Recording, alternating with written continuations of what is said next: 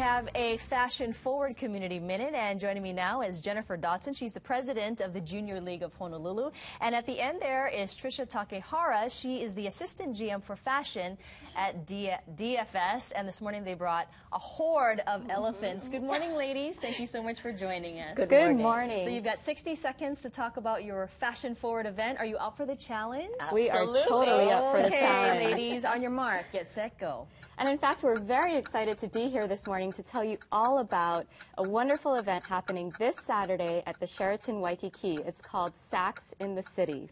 Sacs in the City, it's all about handbags, and it's all about silent auction of handbags that go to benefit women and children in the community with Junior League of Honolulu.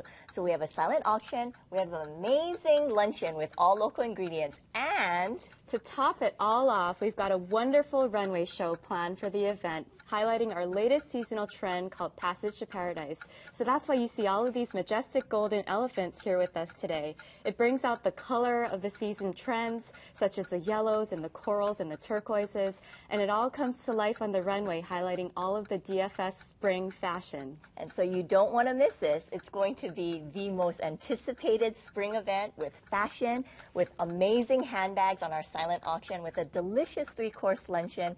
So join us. Definitely get your tickets today. And Trisha, thank you so much to DFS for working with our Junior League of Honolulu volunteers, working an entire year.